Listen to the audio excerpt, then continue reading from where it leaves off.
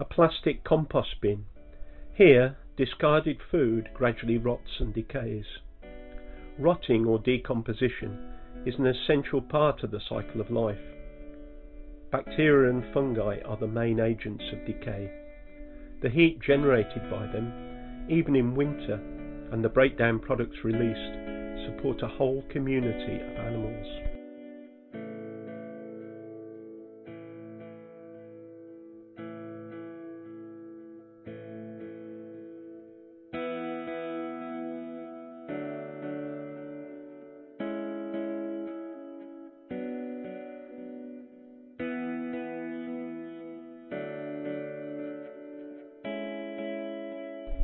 If we speed up the film, the compost teems with life and movement, with woodlice above and brandling worms below.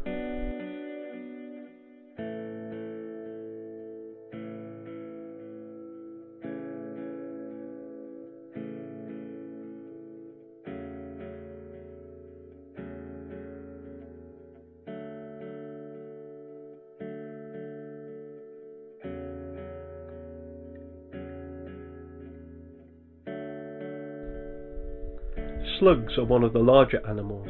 The mucus on their skin makes it difficult for dirt to stick to their bodies.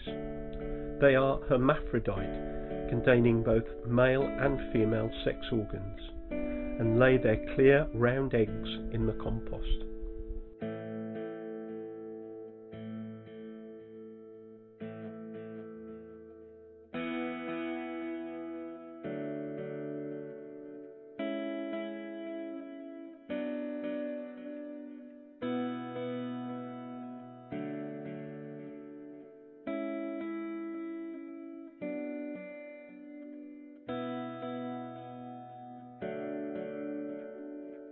A woodlouse, with its simple eyes and armoured body, needs damp conditions to survive and breed.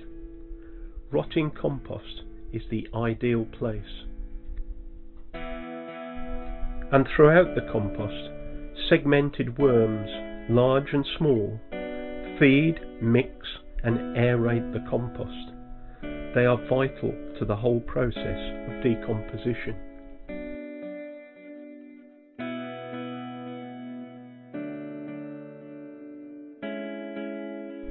A rotting green pepper supports thousands of tiny, segmented worms, related to earthworms.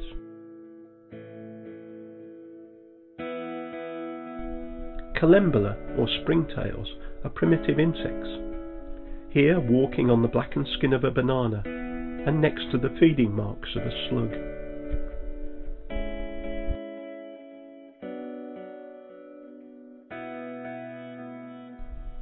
They feed on the decaying banana and rapidly increase their numbers.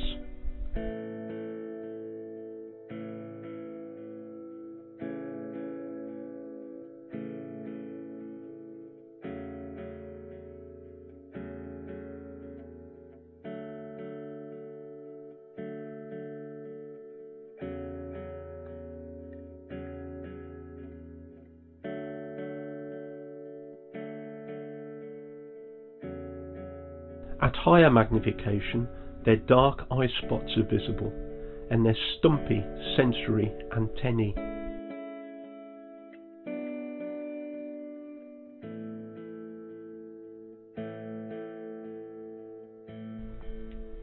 Collembola have 6 legs and an appendage under their body used for catapulting their bodies forward, hence their alternative name, springtail.